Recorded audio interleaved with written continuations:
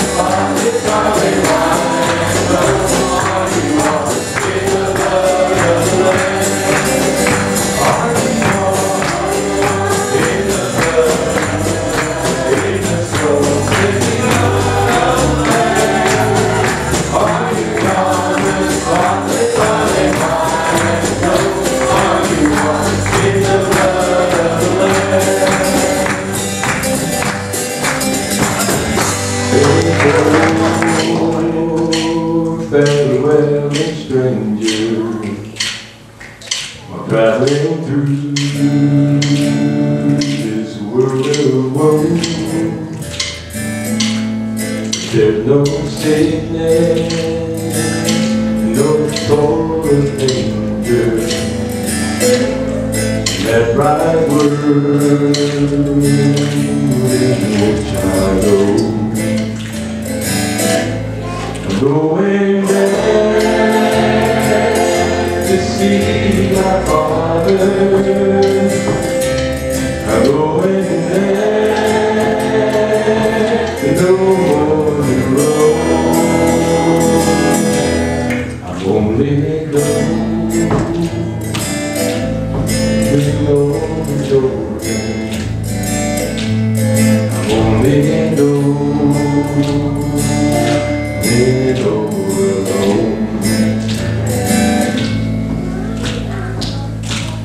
I know dark clouds will gather round me. I know my way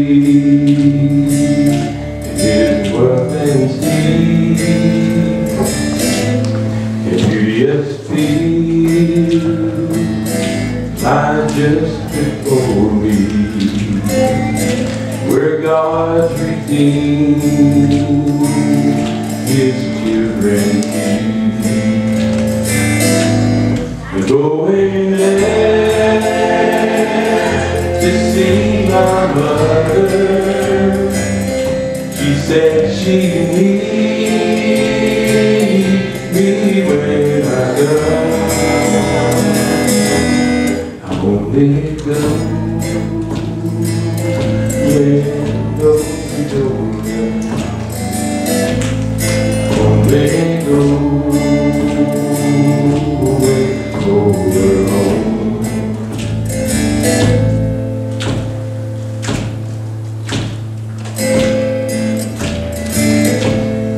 Going there to see my mother. She said she'd need me when I come. I'm only going over Jordan. I'm only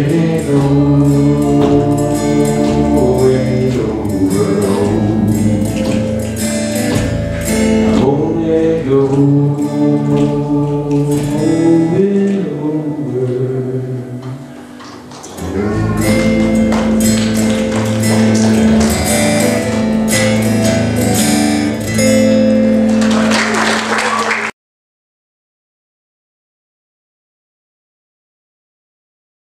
Matthew chapter 6, verses 9 through 18. This is what God's Word says. It says, after this manner therefore pray ye, Our Father which art in heaven, hallowed be thy name. Thy kingdom come, thy will be done in earth as it is in heaven. Give us this day our daily bread, and forgive us our debts as we forgive our debtors. Lead us not into temptation, but deliver us from evil. For thine is the kingdom, and the power, and the glory forever. Amen. For if you forgive men their trespasses, your heavenly Father will also forgive you. But if you forgive not men their trespasses, neither will your Father forgive your trespasses. Moreover, when you fast, be not as the hypocrites, of a sad countenance. For they disfigure their faces, that they may appear unto men to fast. Verily I say to you, they have their reward. Thou, when thou fastest, anoint thine head, and wash thy face, that thou appear not unto men to fast. But unto thy Father which is in secret, thy Father which seeth in secret, shall reward thee openly. Let's go to the Lord in prayer. Heavenly Father, Almighty God, we love you, we praise you, Lord. We thank you that we can come together, Lord, that we can worship you, Father, in spirit and truth. And Lord, just right now as we open your word, God, we want to hear from you, Lord. We need to hear from you. Lord, I thank you that we can come to you in prayer, Lord, that these scriptures that you've given us this morning focus on prayer. Lord, I'm thankful for the privilege to be able to pray.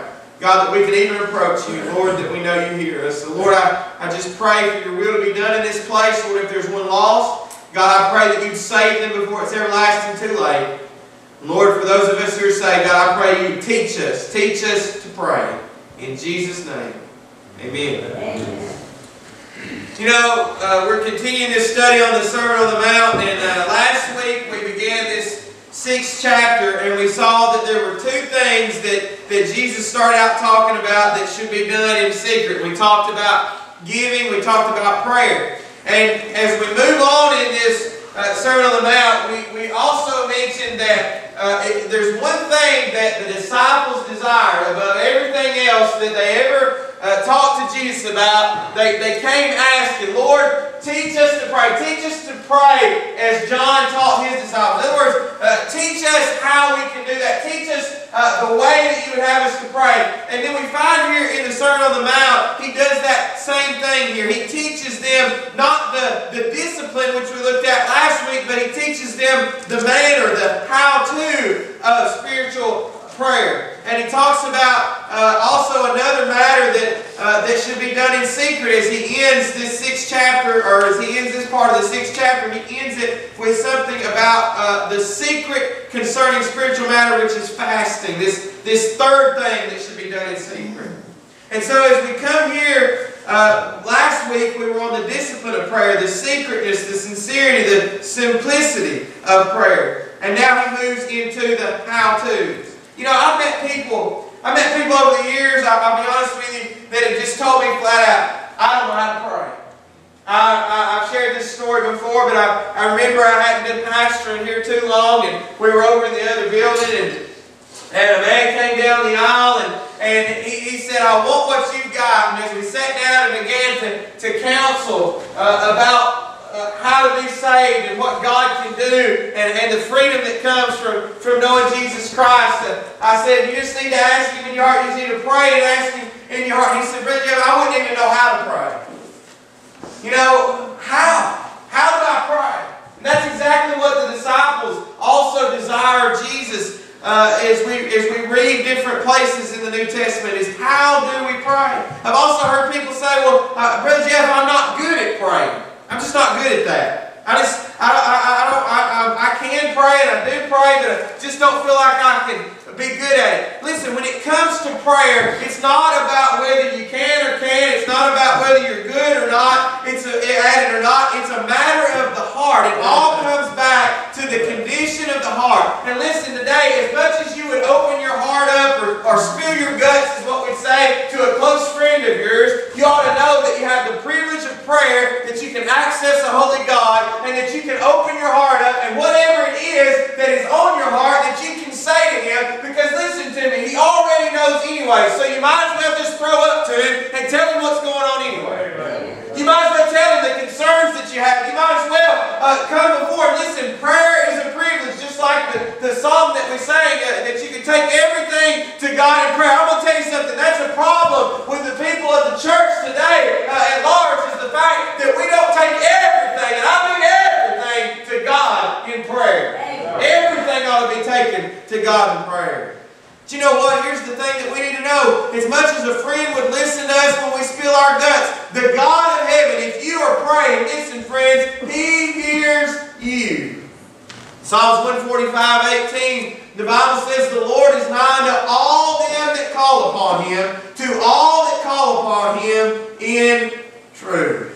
You know what that tells me right there is that this privilege of prayer is easy to access. In other words, that when I come before God and that I need to talk to Him, I need to confide in Him, or I need help from Him, that He is easily accessible, because it says He is nigh unto all them that call upon Him. He's near.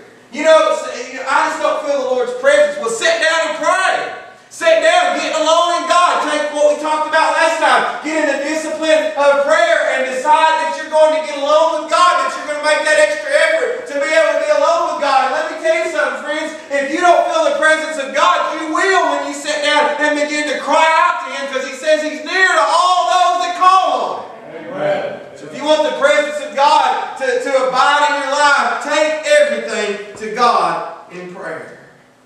You know, in Jesus, He begins to give us this model prayer, as it's been termed.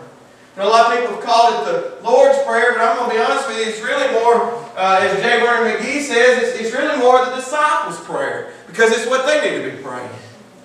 These are the things that they were facing on a daily basis. And I'll be honest with you, as I have looked at this model prayer over the years, what it has done for me is it has done a couple of things. One is, it reminds me that I am able to engage the God of the universe in my life. That, in other words, that even down to my basic needs, that the God of the universe is very much concerned about where I'm at and what I'm going through. Do you hear me? Well, nobody cares, Brother Jeff. I can't tell you how many people I've talked to who are going through hard times, and they feel like that nobody cares. Can I just tell you that the God of heaven is very much concerned about where you find yourself at? And Jesus even points that out in this, because He takes it all the way down to daily bread in our text today. That your very basic needs, that the God of the universe is very much concerned about your life. But you know what? I also find that this model prayer gives me a roadmap of things that I ought always to pray about. You know, we obviously could go to God, and this is not exhaustive in what Jesus has said here of things that we might bring before God. Because, I mean, it doesn't talk about sick family members. It doesn't talk about things like that. It doesn't talk about financial problems necessarily. It doesn't talk about some of those things. But listen, I want you to hear me, friends. We can take all these things to God in prayer, and God has given us in this passage a roadmap of things we ought always to pray about. Look at verse 9. Let's just examine what Jesus said. After this manner, therefore, pray ye, Our Father which art in heaven, hallowed be thy name. You know, prayer is a privilege. The fact that we can go directly to God, the Father.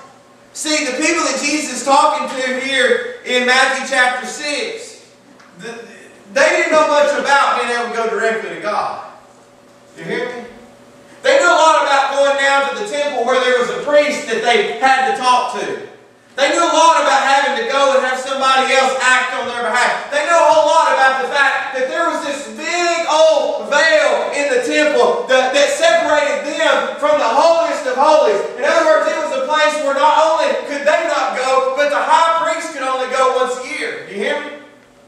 There was only that one time a year that God would come and sit down in that place, and that the high priest would go and make that sacrifice, that yearly ritual sacrifice to God. But see, Jesus Christ, He came and He lived and He died as a sacrifice. And the Bible tells us that when He died that day, that the veil of the temple was torn from top to bottom. Listen, it was torn from top to bottom, I believe with all my heart, to make sure that everybody knew, everybody knew, that God Himself rent that curtain in that temple. Amen. He tore that veil in two. And He done it through His flesh, the fact that His Son died for our sins. And in dying for our sins, we were given direct access to God. Amen.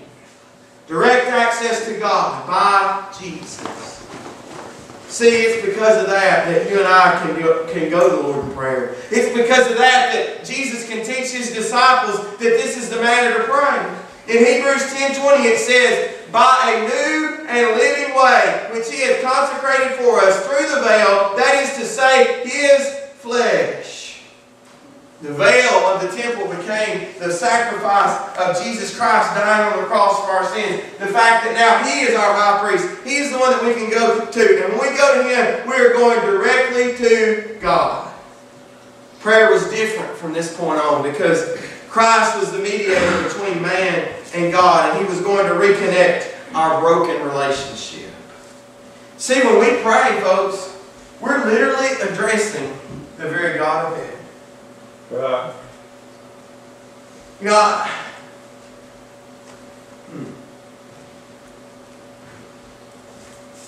how's your prayer life? How's your prayer life?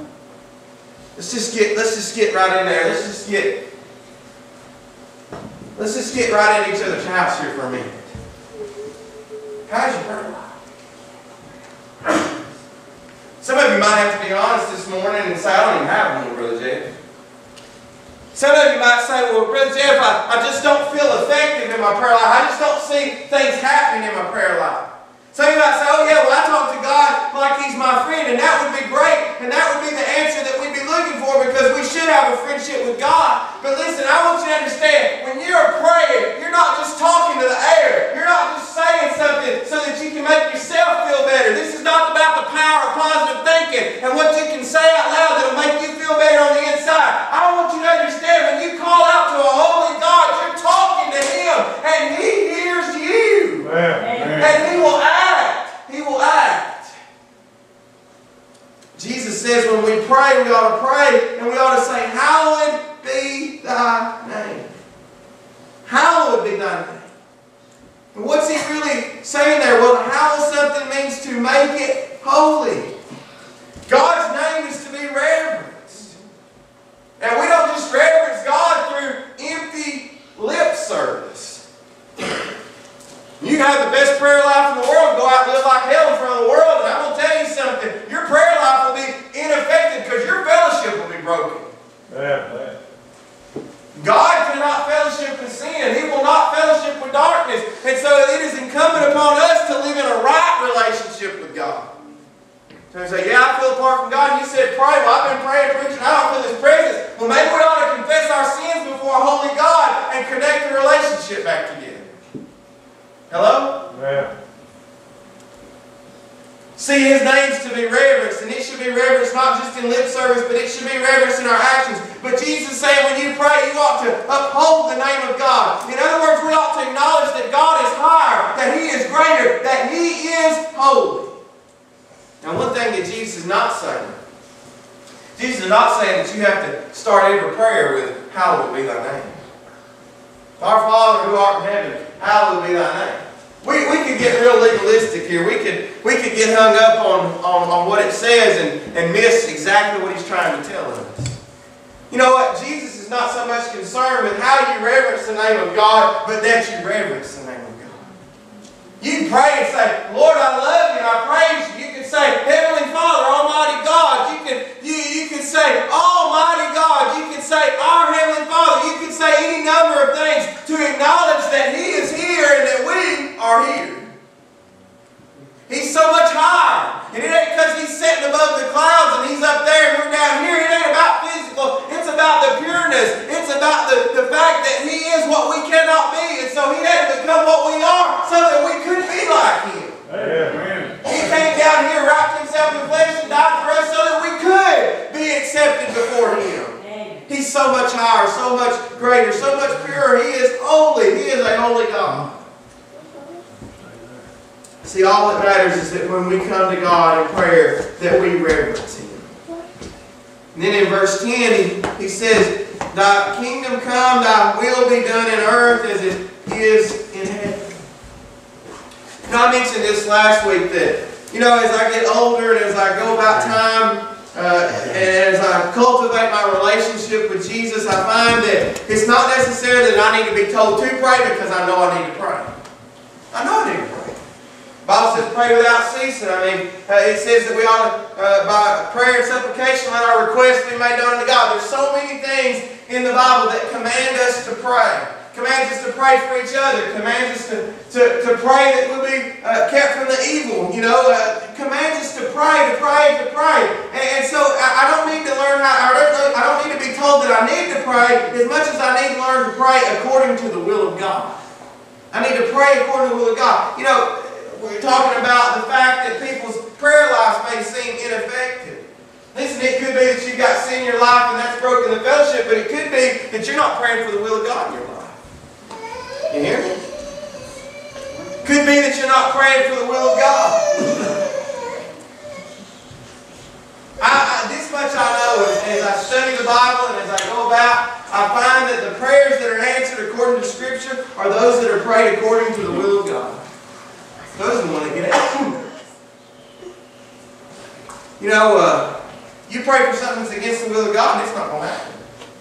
You pray for something that's for your own selfish desire and not for the benefit of God and His glory and His kingdom. And it's not going to happen. You say, Brother Jeff, what about people getting better when they're sick and things like that? Listen, I share this as an example quite often about the fact that we can pray something, and as much as we want it to be that way, it doesn't necessarily happen. We had a dear lady in our church several years ago. I haven't been here that long either at the church. And we went, we prayed for God to heal her. And listen, she still died. And I struggled with that for a long time. God, we prayed for her to be healed. We prayed. I prayed till I sweat that day. I had sweat dripping off me when we left. I prayed so hard, and I felt like that I had prayed according to the will of God, that she be healed, and I just couldn't understand it. And we got on down the road, and from that, several months, and finally God spoke to me and said, "What did you ask for me in that situation?" I asked for her to be healed. And he said, "I did." And I said, "What?" He said, "She's mine. And she's in a place where there is no sickness, sorrow, pain, nor death. For the former things have passed away." Listen, I'm here to tell you that there may be a partial healing here on this earth, but I want you to know that there's an eternal healing for those who know Jesus Christ as Lord and Savior. There's a glorified body, and there's a place where sickness will not reach those heavenly shores. Amen. Amen. But the prayers that are answered are the ones that are prayed according to the will of God. John wrote about it in 1 John 5:14 and 15 when he said this, "And this is the confidence that we have in Him, that if we ask anything according to His will, He heareth us. And if we know that He hears us, whatsoever we ask, we know that we have the petitions that we desired of Him." Man, if I pray according to the will of God, then there is nothing that cannot be done. There is nothing that cannot be done if it is according to the will of God, because God's will be done. Amen. Jesus said in our passage this morning that we ought to be asking the Lord's will be done. "Thy kingdom come, thy will be done in earth as it is in heaven." We get the idea a lot of times that prayer is all about us going to God and begging God about things we're concerned about. And no doubt, that is part of prayer. For us to tell God what is on our heart, to let our requests be made known to God. But I want you to understand something. It's not as much about us going to get our will done in a situation as it is for us to be in a right relationship with God, whereby we find ourselves asking for His will in every situation. God, I want your will for my life. God, I want your will for my family. God, I want your will for my church, for my country, for my community. Whatever it is that you're praying about. God, I want your will to be done. Can you imagine what would happen if Christians everywhere just began to pray, "God, thy will be done"? And God, whatever it takes, move us aside so that your will can be done. God, if I've got sin in my life that's preventing your will from being done in my life, help me to get rid of that sin. If there's something that is blinding me, that is keeping me from getting to you, God, help me to get that thing out of the way so that I can get to your will, God, for my life. Amen. What if people everywhere quit praying about, "Oh, I want my way," and God, this is my will, and started saying, "Thy will be done. Thy will be done." See, when His will is accomplished on earth, it will benefit the church of God. It will further His kingdom. See, Jesus places the praise of God and asking for His will ahead of anything that we'd ask for ourselves. We haven't even got to anything that's really about us yet. It's all about Him. It's all about Him. As a matter of fact, before we end this 6th chapter, Jesus will pointedly tell us, "Seek ye first the kingdom of God and His righteousness, and all these things shall be added unto you."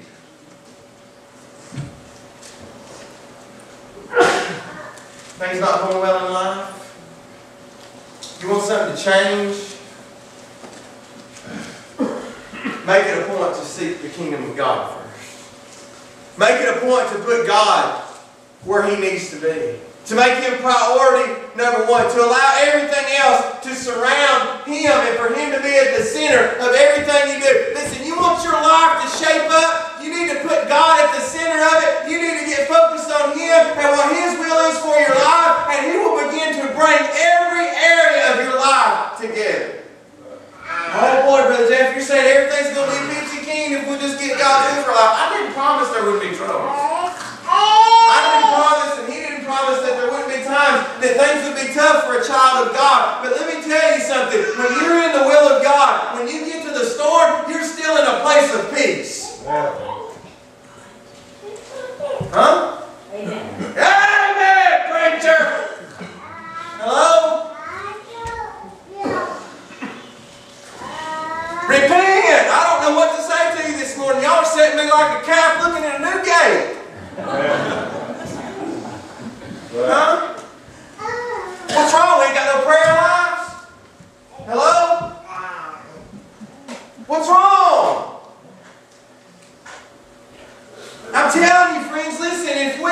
would desire God's will above everything else, He would bring those areas together. But that place of peace that I'm talking about, understand this.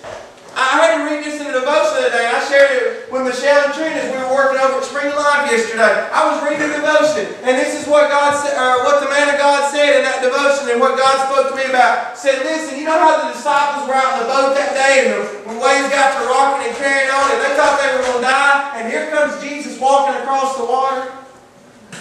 This is what this man said. Anything that's over your head is under His feet. Hello? You're sitting here worrying about things you can't change, you can't control. You're sitting here worrying about things that are not going to be different if you try to change them in your own power. Hear me! It is under His feet. Not because He's up there, but because He's higher and holy and powerful. He's Almighty God. We have access to Him.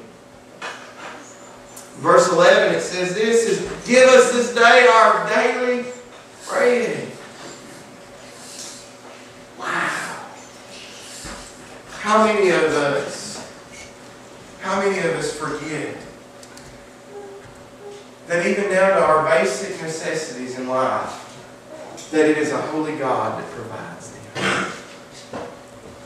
We get to having trouble. A lot of times we create our own mess as far as our needs go. We get our needs and our wants mixed up, and then we got to pay for it, right?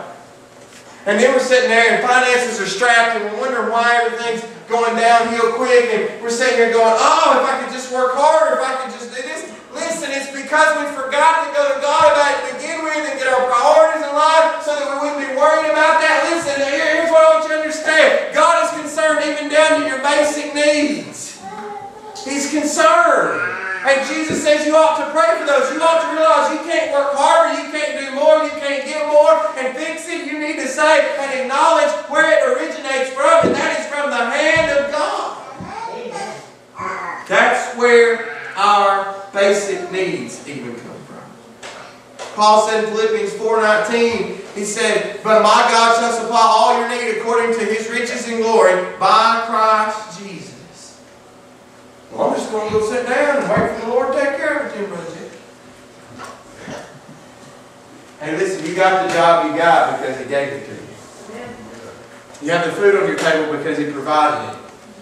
He did create the world, you know. I mean, if you really want to think about it, we're sitting in a nice church building, right? But yet everything that's here is made up of things that He created. Because of what He did, we have the ability to have what we have.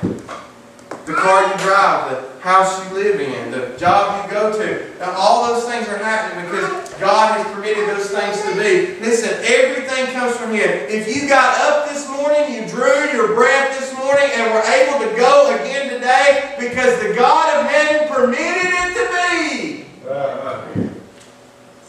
And Jesus is saying we ought to acknowledge that what we have comes from God, and we ought to ask Him daily, I need your help. I need your help to provide. I need you to sustain me. One preacher said this, that Christians have to live from hand to mouth. That's it. They get no more. From hand to mouth. God, just help me to get by today. Just sustain me for what's ahead today. See, Jesus had already said in verse 8 in chapter 6, He said that the Father knows the things you have need of before you ask Him. So what's the point of prayer, Brother Jeff? Why do we keep doing that? And I gave you the illustration. I know my kids' wants and needs. And so guess what? I still like for them to tell me. Jesus telling us that even though God already knows, that we should acknowledge what He has done for us and what He gives us. In verse 12 of Matthew chapter 6, He says, and forgive us our debts as we forgive our debtors. Now, I've heard people pray the Lord's Prayer a multitude of ways and everything, but they always either say, forgive us our debts or forgive us our trespasses. Forgive us our trespasses. We forgive those who trespass against us. So you know what? Whether it's debts or whether it's trespasses, the end result is this: sin. Lord God, forgive us of our sin. You know, if there's one thing that we ought always to do in our prayers, we ought to find a place of forgiveness. Because I'm not perfect. I don't claim to be. not perfect. You know you're not. I know I'm not. Right? We're fallen people. We live in fallen world. And so we ought to always repeat. You know, one of the things that God taught me about this, though, is this right here. A lot of times we want to pray. If you do this, change how you do it tonight, okay? If you're one of these people who come to God, but your idea of repentance is, oh, God, forgive us of all our sins. Forgive me of all my sins. Forgive me of all my sins. That's our idea of repentance. Listen, sin is specific. If I'm a liar, I lie, right? If I've stolen, I'm a thief. If I've slept with another man's wife, I'm an adulterer. You know, let's walk down this line here a minute, right? So no matter what I've done, then I'm guilty, and I'm guilty of something specific. And so if I'm guilty of something specific, then when I go to God, it should not be, oh God, I really don't want to tell you what I've done, so I'll just say, Lord, just forgive me of my sins. It ought to be, God, this is what I am. Yeah. You say, oh, Brother Jeff, I don't think we have to be that specific. I don't think it's that important. Well, can I just tell you that we don't go apologize for being a thief when we lie? Hello? Right. We don't go apologize for the different crime than what we committed. They don't punish you for a different crime. You don't steal something and they put you to death for murder. Hello? They punish the crime that was committed. And so, if sin is specific, then we ought to be specific when we talk to God, and we ought to acknowledge the area that we have fallen short of the glory of God. And say, well, Jeff, there's times that we just don't know. You know what our prayer ought to be? God, forgive me of this, this, and this, because this is what I know I've done. And God, if there's something that I didn't realize I've done, would you please bring it to my heart and mind so that I can confess that, so that our relationship can be whole, so that our relationship can be right.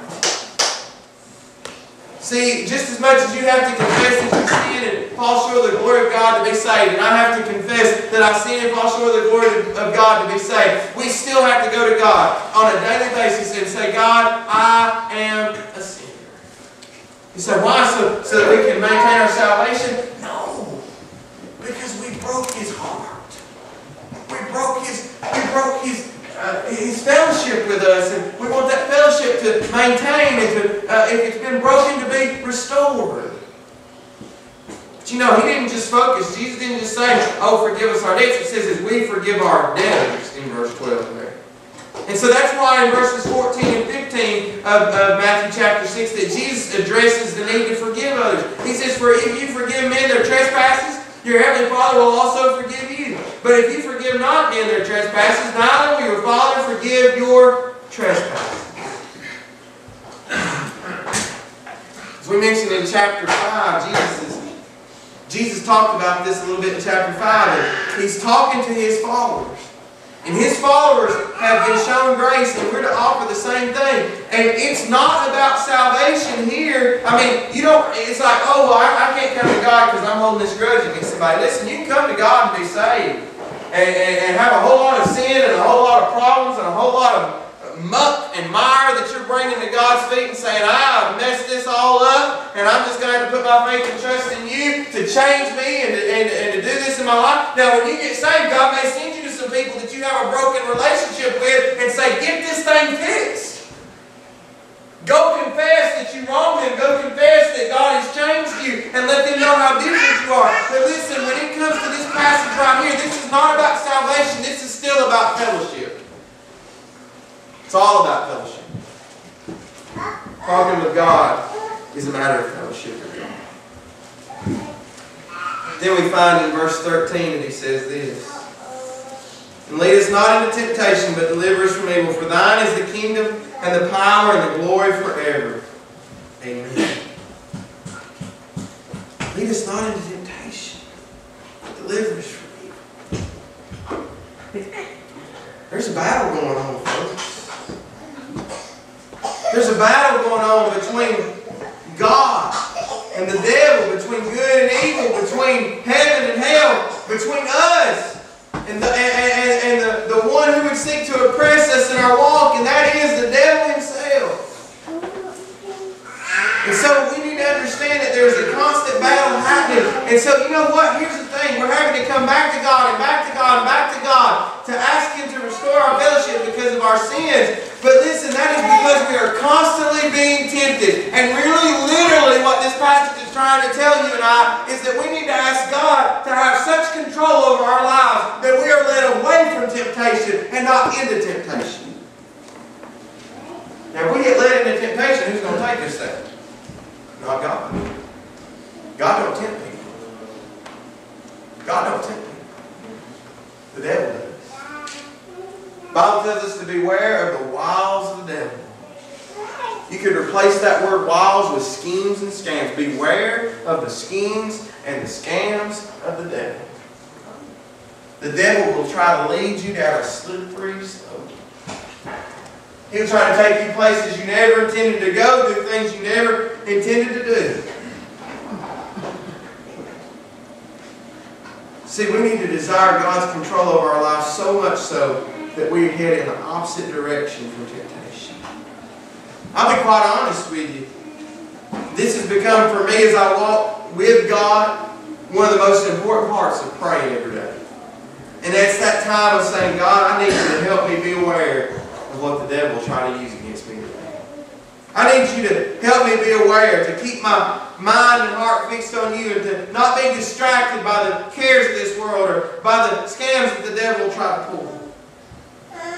You know what I really believe, and we could go a lot of different routes with the last 3 verses here in Matthew chapter 6, but I believe that the reason that Jesus teaches on fasting right after He finishes His discourse on prayer is because there are going to be times in your life and times in my life when we're going to need to fast. We're going to need to fast because, listen, there's going to be times when the battle's going to be tough. There's going to be times when we're walking with God that it's going to get pretty intense. These battles are, if we're really living for God. And it may be that we see the battle ahead of time and we say, God, I see what's on the horizon. I see an area of spiritual need in my life. And so I'm going to humble myself and fast. Well, what is biblical fasting? It's abstaining from food from a period of time. And dedicating yourself to God, rather. Well, is that the only way you can fast? Well, no. I mean, some people aren't medically able to fast from food. You know, it might be that, guess what? One of your problems that is keeping you from being able to focus on God and to be able to hear from God is the fact that you're constantly on an electronic device. Be it a cell phone, be it an iPad, iPod, iThingy, whatever. Hello? I don't know what all they're going to come up with for a second. But you're constantly on that device, and that device constantly has your attention. I mean, folks, I know a lot of us use them for our Bible in our church, but some of us can't even get to church without being distracted by them. Do you hear me? They're a distraction. And they distract us from hearing from God because our focus is somewhere other than God. And listen, you might even need to fast from those things for a little while and get along with God and say, God, I'm dying spiritually here. I'm in the midst of a spiritual drought, and so I'm going to set aside these things. This television's not going to get my attention. This computer's not going to get my attention. This cell phone, this iPod, whatever thing it is that's got our attention is not going to have my attention. But God, you have my attention. Amen. I'm here. I'm present. I'm right here. I want to hear from you. There's going to be times that you're going to need that. You're going to be, you may even get in the midst of the battle and feel you're about to go under. But listen, God will come to you. God will rescue you. And it might be that God convicts you to fast as a cry out to God. Jesus says if you're going to do it in secret. Matthew chapter 6 verses 16 through 18 says, Moreover, when you fast, be not as the hypocrites, of a sound countenance, for they disfigure their faces, that they may appear unto men to fast.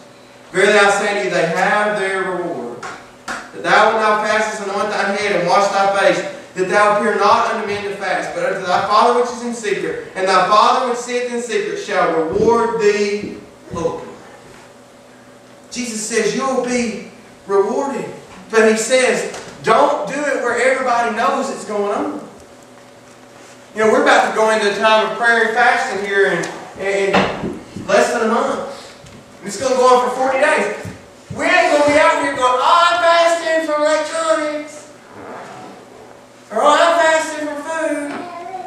Or I'm fasting from cheeseburgers. You know? That's not, we're not going to be doing that. Whatever you're doing, you're going to be doing it in secret. We know everybody in the church is supposed to be doing it, but we're not going to be talking about it. And we're not going to come to church and go, oh, it's been 3 weeks since I've had a cheeseburger.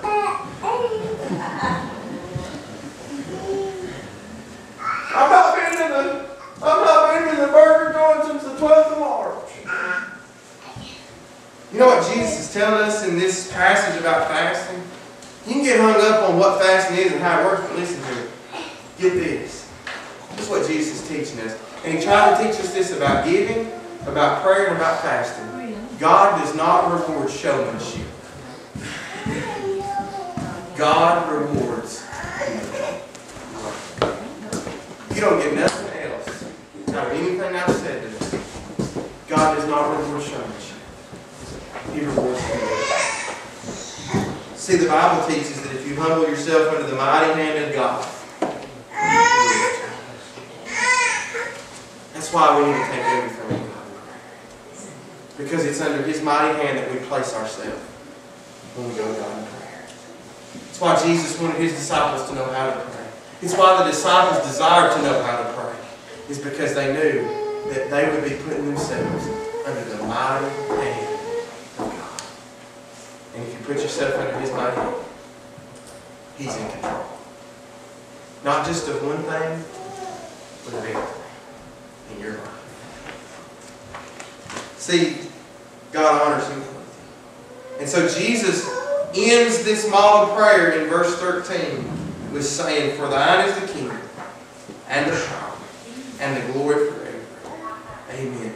With one final acknowledgement that, hey, listen to me, God. Listen to me. I want you to know, God, you're so much higher than me. You're so much more worthy. You're so much more holy. He is. We sing a lot of songs about worthy is the Lamb. Worthy is the Lamb. Oh man, listen. One day, the voices of all those who know that to be true will collectively cry, worthy, worthy, worthy. And in the same chorus, we'll cry, holy, holy, holy. He's holy. He's worthy of our praise. And He wants to hear from you. We should consider the privilege that the God of heaven is that concerned that He wants us to come to Him. Heads are bowed and eyes